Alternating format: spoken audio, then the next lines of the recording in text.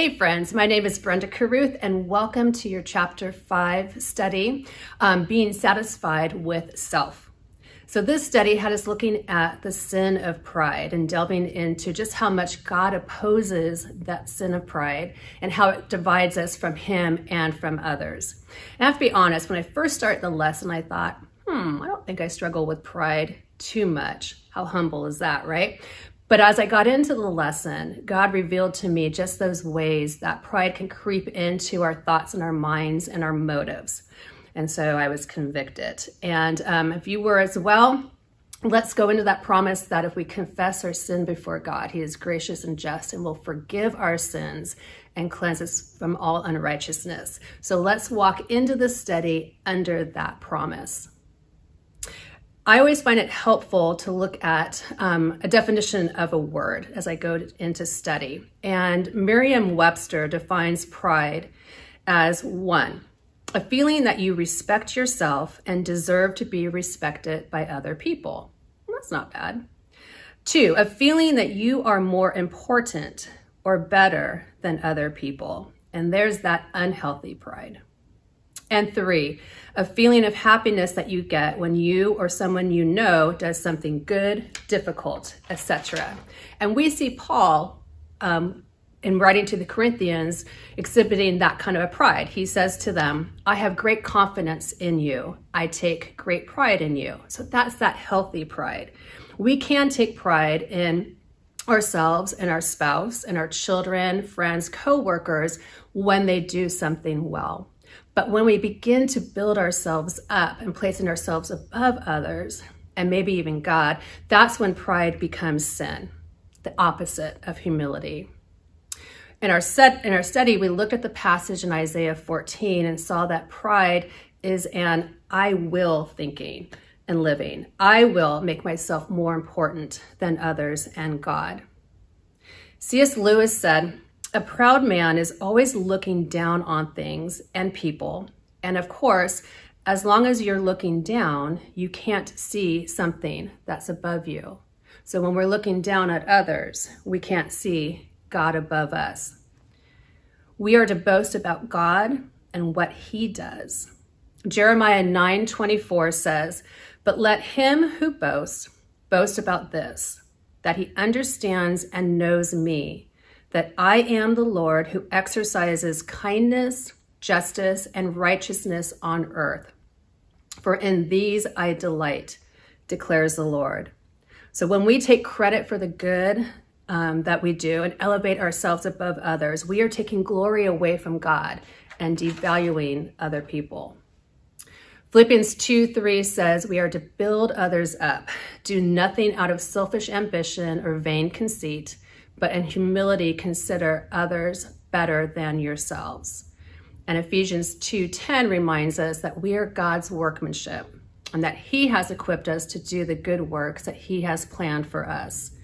Any good that comes out of us is because of the Lord working through us. So this is one of those manifestations of pride, when we build ourselves up and place ourselves above others or above God, taking away the glory from God and then making ourselves better than others. I have been learning in the last few years to hold criticism and compliments very loosely.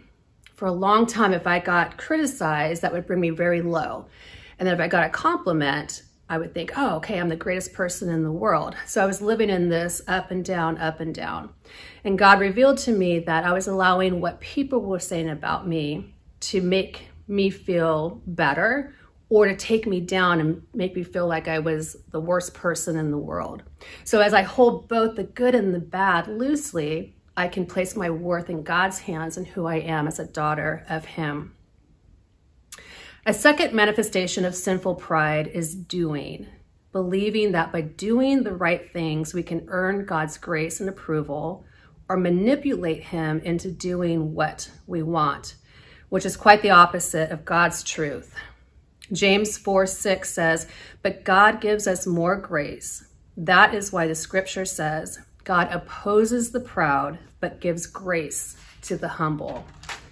And in Ephesians 2:8 and 9, for it is by grace you have been saved through faith, and this is not from yourselves. It is a gift of God, not by works, so that no one can boast. In our lesson, Naaman learned that his healing and his salvation could not be earned by his doing. He had to lay down his deadly doing. And we too must lay down our deadly doing. My husband and I have 2 grown daughters. And when they were in high school, I had this practice where in the morning when they would drive off to school, I would pray for their safety. And then the Lord convicted me that I really needed to let go of that practice. It's not that he didn't want me to pray for them. My motive in my head was, if I pray for them, God would keep them safe. And I was creating this unhealthy equation. If I do this, then God will do this.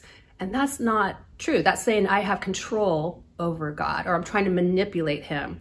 It's saying if I go to church every day, then my son will be saved. Or if I pray every day, then my mother is going to be healed. Yes, God wants us going to church and praying and bringing things before him. But my motive when praying for my daughters when they would leave each morning was to say, okay, God, I'm taking this power and I'm going to pray, and therefore you're going to keep them safe. And he said, no, I needed to let that go. And I did, which was hard, but I still continued to pray for them. But I had to get rid of that unhealthy equation of the, if I do this, then God will do this. That's just a perceived notion that we have that power or that we're going to try to manipulate the Lord. And that's not where he is. All that we do must be done through the power of God and to his glory. And this will keep us humble. The third manifestation of pride I want to unpack today is comparing. When we walk into a room of other people, when we scroll through social media, we're having a conversation with somebody, if we begin to compare ourselves with other people and start to think that we're superior over them, we are falling into the sin of pride. Galatians 3:3-4 says, if anyone thinks he is something when he is nothing, he deceives himself. Each one should test his own actions.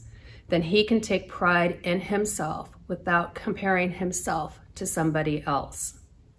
In our study, we had the example of the Pharisee and the tax collector and how the Pharisee was comparing himself to the tax collector. And as long as the tax collector felt morally superior, he would never recognize his need for God and his need for forgiveness. And when we do that as well, when we consider ourselves morally superior over others, we're in that same place of that unhealthy, sinful pride.